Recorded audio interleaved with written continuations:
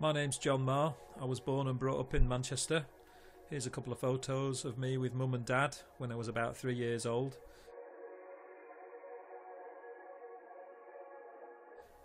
When I was 16, just after around my 16th birthday, got a second-hand drum kit. I ended up joining a punk rock band called Buzzcocks.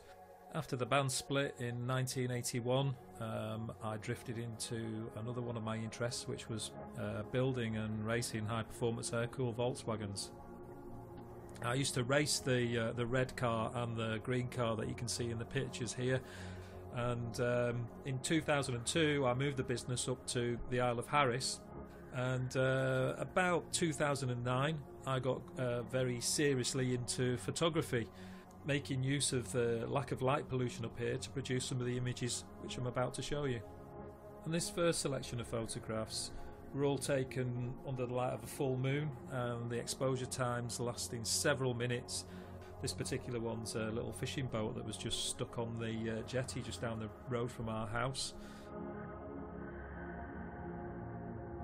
This is an old 1957 Albion truck that used to belong to a tweed mill in Stornoway that had been abandoned at the side of the road.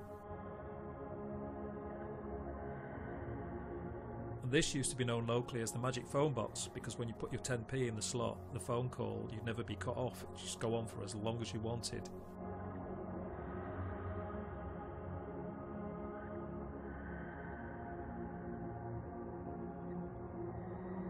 This is the road home. I called it that because I was literally on the way home after a long night out shooting under the full moon, and got the idea to just walk along the road shining my torch on the road surface all the way down to that bend in the distance.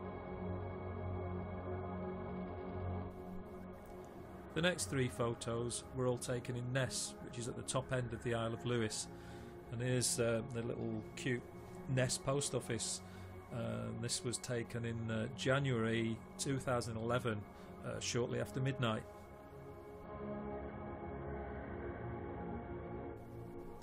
One of the many shearlings out on the moor in Ness. There's a variety of constructions, but they're all based on a familiar theme. There's one open space with a stone gable end, so there's a fire in there to keep the place warm. Many of them are in various states of disrepair, but also some are still used to this day.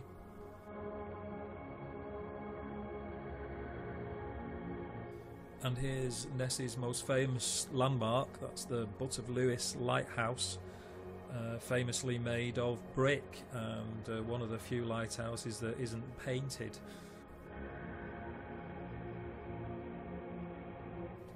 And here are three night photos where I've not actually added any additional light. I've just let nature take its course with these. And the first is what's known as Northton Temple on the Isle of Harris. And this is just a long exposure. The orange glow over to the right is the street lights in the village of Northton. Here's an unexpected visitor. A decommissioned oil rig washed up on the west side of Lewis in August 2016. So this was a late night trek across the cliff top path to get access to the rig, as the police had closed the roads.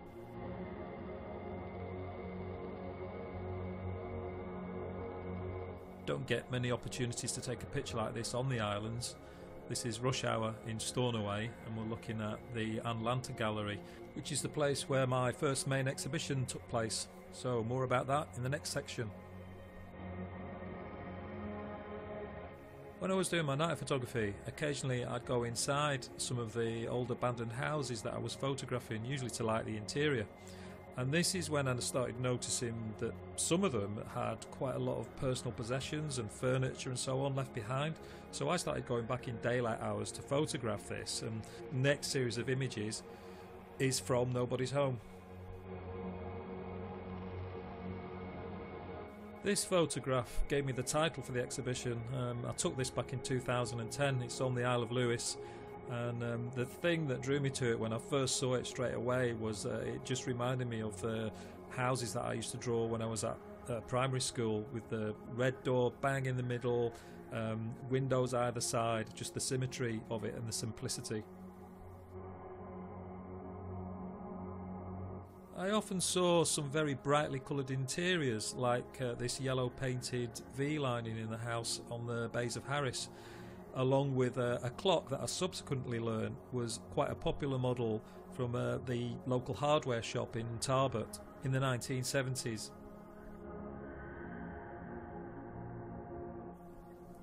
This is the mystery of the house with the TV set.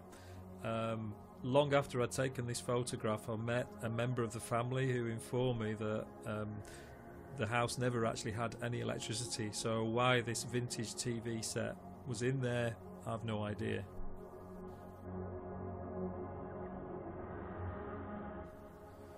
Here I'm looking into one of the upstairs bedrooms of Ensay House, which is the only house on the little island of Ensay in the Sound of Harris, and it was quite a grand house in its day. You can see the bell on the wall there to summon the servants from quarters down below.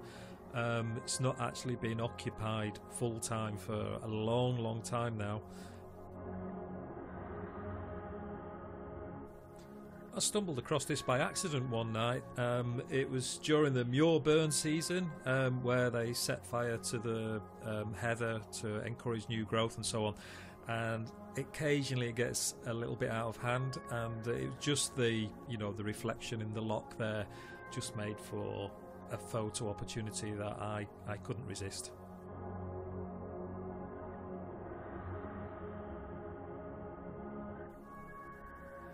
The next 5 images were all shot using a large format film camera from the 1960s, and I wanted to get that large 4" by 5" negative to produce incredibly detailed large size prints for the exhibition. And this is the house that I showed you earlier, the one with the TV set inside.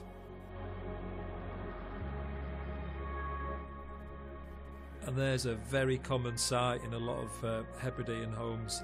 It's the classic Rayburn, which was really the focal point of the home, I suppose, because it provided heat, you cooked your food there, and it also provided you with hot water.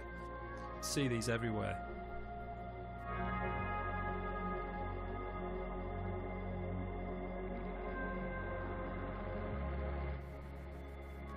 This room has just got so much in it. That amazing blue chair, the ornate mirror above the mantelpiece, and then all various ornaments, and there was even a birthday card on the mantelpiece as well.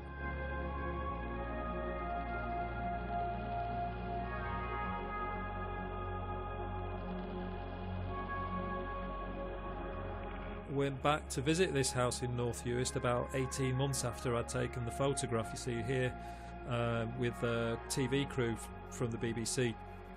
But as we approached the house, it was obvious the roof had completely collapsed in, but went up, tried to get in, and could barely push the door open. Everything completely buried underneath timbers and slates and so on. So this possibly could be the last photograph that was ever taken of that room. And yeah, spot the sheep carcass in the corner. I like the blue flaking paint on the door, and the fact that the wood effect wallpaper is also peeling away to reveal the real wood hiding behind it.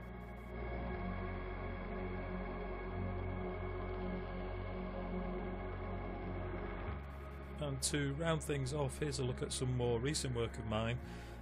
This is a series of portraits, part of an ongoing project where I'm featuring people who live and work on the island.